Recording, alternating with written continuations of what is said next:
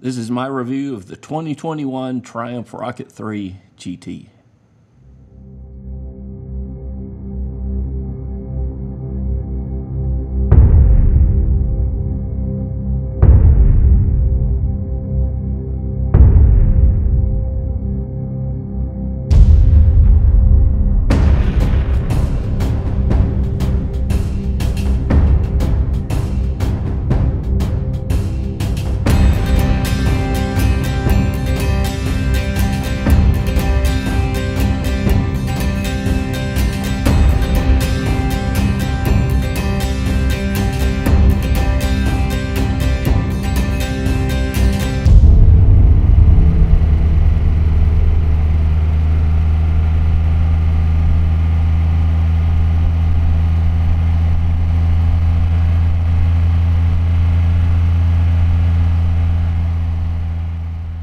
Triumph Rocket 3 GT, 2500cc 3-cylinder engine, 163 foot-pounds of torque, making 165 horsepower. It equates to a 0 to 60 time of 2.73 seconds, if you're so inclined. When you buy a Rocket 3 in either the Roadster or the more laid-back GT version, like I've got here, you're buying a massive engine that Triumph built an incredible motorcycle around. I have to say that the fit and finish of this motorcycle is the best of any motorcycle I've ever owned. It is truly a work of art, in my opinion, from the mix of that black paint and the brushed aluminum details. It's solidly built, and it's clearly designed to lead the power cruiser market. I really have enjoyed my ownership of this motorcycle. Hey, while I'm thinking about it, it's starting to get a little cooler here in North Texas, and there is nothing better for me than going for a brisk ride and returning to the shop and putting on one of these MCrider hoodies. You need to get one for yourself. Why not buy yourself that early Christmas present? Go to MCrider.com/hoodie. Get yourself one of these MCrider hoodies for Christmas. You deserve it. I'll even give you a promo code. You can use the promo code MCHoodie, and you'll get 10% off your purchase. So Triumph makes the GT and the R version of the Rocket 3. The primary difference between the R and the GT are the GT has more forward foot controls and a more touring-oriented handlebar that reaches further back to the rider. The R offers a little forward leaning in the handlebars and mid controls. The GT also offers a slightly lower seat height with a little more room in the seat and a passenger backrest. You get a small windshield in the front and heated grips. Now, the GT is incredibly comfortable for me. My bad knees really enjoy those forward controls, and the handlebars keep me from leaning forward to have to reach out for them. It does mean that you sit more upright, though, so you're not as streamlined when riding at highway speeds. But with all that power that the bike offers, that's probably a good thing, as the wind serves as a reminder that it's time to back off the throttle a little. I find the wind protection very comfortable at speeds up to 75 miles per hour on the highway. After that, it starts to get a little windy. That small windshield in the front keeps most of the wind off of your chest and allows the full-face helmet to cut through the wind with little turbulence. The Rocket 3 has an impressive list of standard features. It's got LED lights, a torque-assisted clutch, which makes that clutch comfortable to control. The foot controls can be adjusted forward or back on the GT version, or up or down in one of three positions on the R, and my bike came with the forward controls in the middle of the three placements, and I've had no reason to move them. It has 4 riding modes: road, rain, sport, and a rider configurable option so that you can adjust the engine and the braking characteristics to suit you. I keep mine in that rider configurable position 90% of the time. It has an all-digital TFT instrument cluster, has ABS, cornering ABS, and traction control, cruise control, and keyless ignition. Though some riders have experienced problems with the keyless ignition, mine at times will say that the key is out of range when it's in my pocket and I'm riding down the road, but other than that, I've not had any major issues. But let's face it, what you're buying this bike for is you're buying an engine. To me, the engine characteristics are the most important part of any motorcycle. I like smooth running engines for road bikes. My favorite bikes I have ever owned have always shared this characteristic, and the Rocket 3 has smooth running power perfected. So what's it like to ride? Well, I have to tell you this story to help you understand why I like this bike and just one of the reasons why I love my wife so much.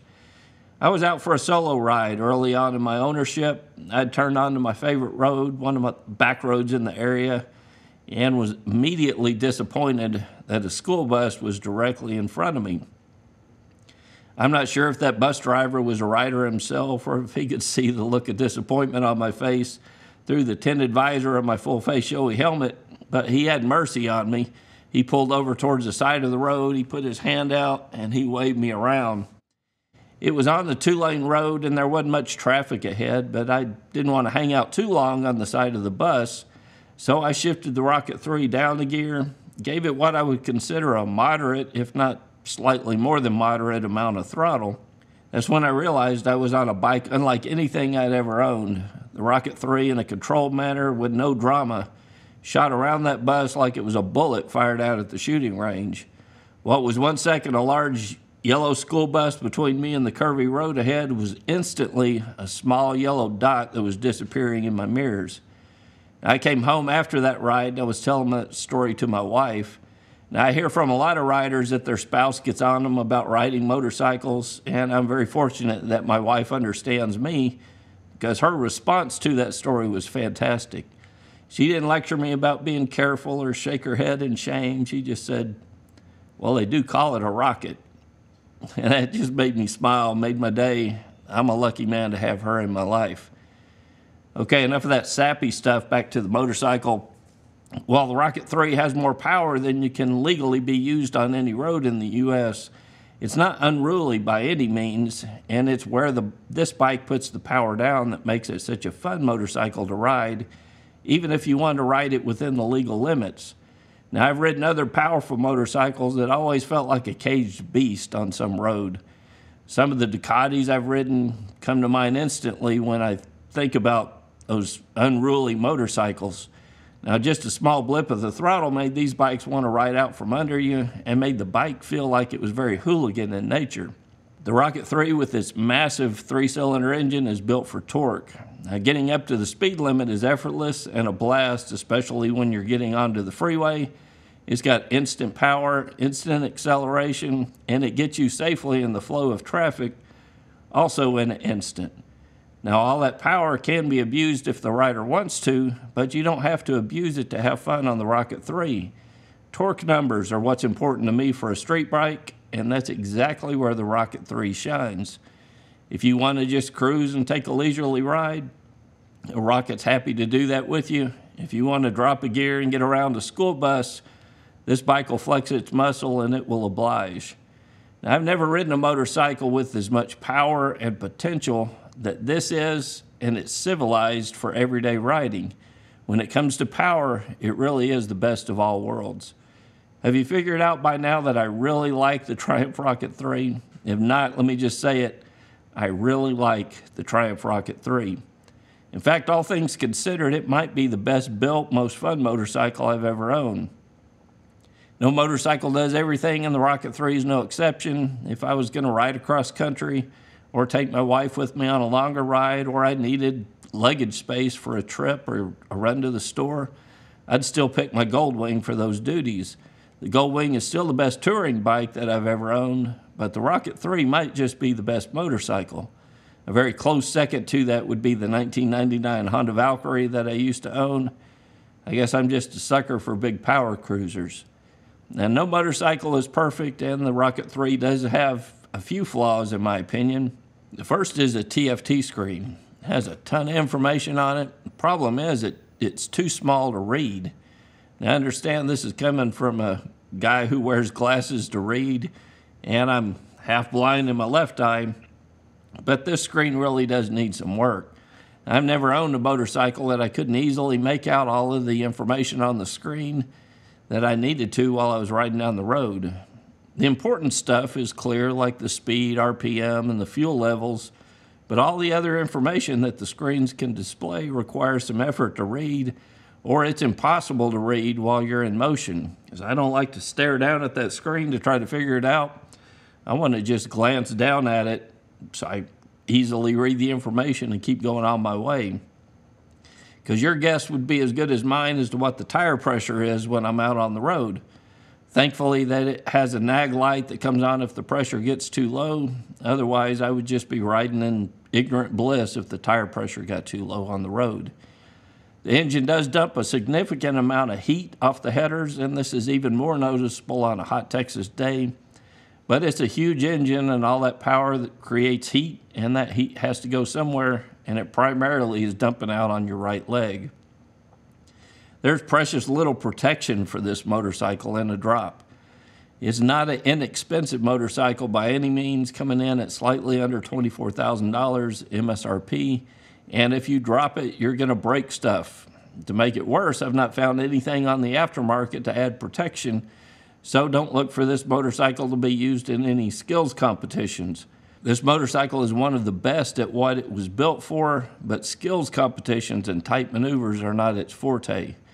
With all of that power and the size that the engine requires a pretty large frame to handle all of that, and a longer frame adds to the stability on the road, helps send it a lot of power to the rear wheel, but it comes at the cost of slow speed maneuverability. That's not to say that the bike is not maneuverable enough for everyday riding. U-turns on a standard 2-lane road are not a problem. It would just fall well down the list of calling this a highly maneuverable motorcycle for any slow speed skills competitions. When it comes to living with this motorcycle, that engine is amazing. The brakes offer great feel and they work well, especially considering the weight of the bike. Motorcycle feels planted in corners and it offers good feedback. The transmission is one of the highlights of the bike, and it's one of the smoothest shifting bikes that I've ever owned. I opted to put a quick shifter on my Rocket, and clicking down through the gears clutch free when approaching a corner is fantastic. Motorcycle stays composed, and the audible sound of that massive engine when you're clicking down through the gears is just music to your ears. I also added the factory panniers, and I love the way that Triumph designed the racks for the panniers. The bags can be easily removed. They lock onto the bike, so you remove them with the same key. But once they're removed, the racks fold up and they're out of the way, and it looks really good with or without the bags. The most notable competition in this category to me would be the Ducati Diavel. Now, I had the privilege of leading a Ducati-sponsored demo day a few years ago. In fact, it was a whole weekend. So I spent 2 solid days riding the Diavel and taking riders out for demo rides. While it was a good motorcycle, to me it falls short in comparison to the Rocket 3. The Rocket 3 is more comfortable, it's better suited for street duty, the engine characteristics, and it looks better to me in my opinion. I've also owned a Harley-Davidson Fat Bob, which kind of checks some of the same boxes as the Rocket 3.